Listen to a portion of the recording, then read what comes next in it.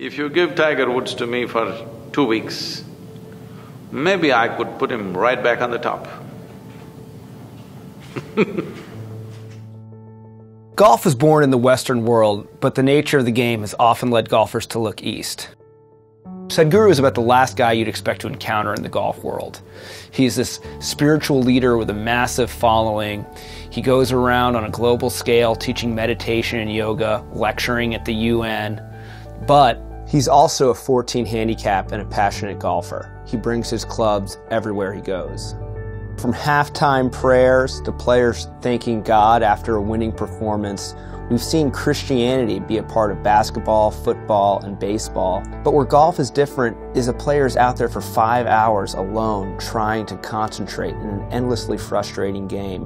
And that's why they're looking for answers on better mind-body coordination. And meditation and this extreme focus is a huge pillar of Eastern thought. When Tiger Woods was on top of the world, he wore a string bracelet blessed by a monk. There was all this speculation that his Buddhist upbringing, fostered by his mother, Tita, who is Thai, was responsible for this seemingly magic ability for him to focus under pressure. While Tiger would never comment on any special powers of concentration, he did say the bracelet brought him protection and strength when he was playing. Then you have one of the most widely read golf books ever, Golf in the Kingdom, which was this mystical novel by Michael Murphy that spawned the Shiva's Iron Society, which was this sort of occult organization whose members try to achieve Zen through golf. Then, of course, the most famous intersection has got to be Caddyshack. And I get on as a looper at a course over there in Himalayas. And who do you think they give me? The Dalai Lama himself. But while all these were works of fiction, we found the genuine article, Sadhguru. For me, golf is a certain sense of geometry about the land on which you're walking, about your own body, about the way you hold the club. Because it's a sitting ball, and why is it not going the way you want it? You're somewhere getting the geometry all wrong. Sadhguru is wary of the ways modern yoga studios compartmentalize certain aspects of Eastern thought while ignoring others. See, first of all, we must get this idea out. There is something called as meditation. There is no such thing. You can become meditative.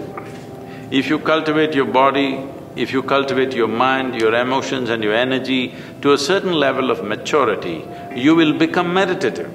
Because you could be praying and thinking of many things, but you can't kick or hit a ball unless you're absolutely involved. The intensity of involvement is a must for a game. This is something every human being has to learn. In every activity, the intensity of involvement is what gets us to our best, and a game gives us that opportunity. Oh, what a shot. Thanks. I had the unique opportunity of playing with Sadhguru, and we talked about a lot of big ideas, but what I found most immediately useful was his advice to pay more attention to my breath. Out on the golf course, your breath is about the one thing you can control, and by breathing more evenly, that'll translate to smoother tempo and better shots.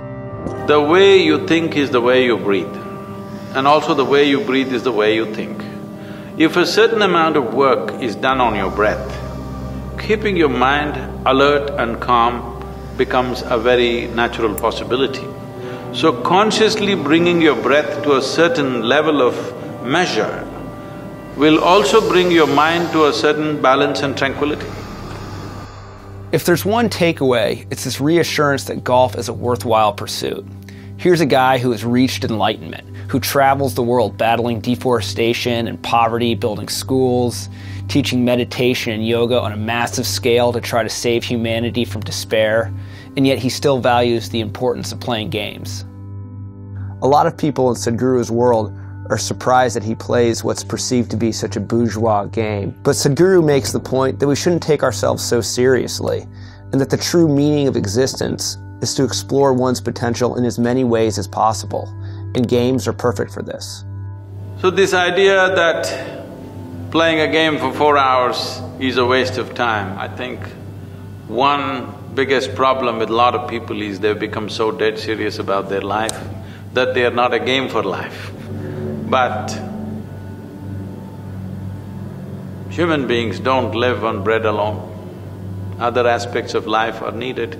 If you go like this, what is useful, not is useful, you will cut away all the flower gardens because they are not useful, you can plant vegetables instead of that. You will take away dance and music because that's waste of time. You will do only mathematics and computer science. No, that's not the way to handle life. Life involves many ingredients. This is just one more game and it's an excellent game.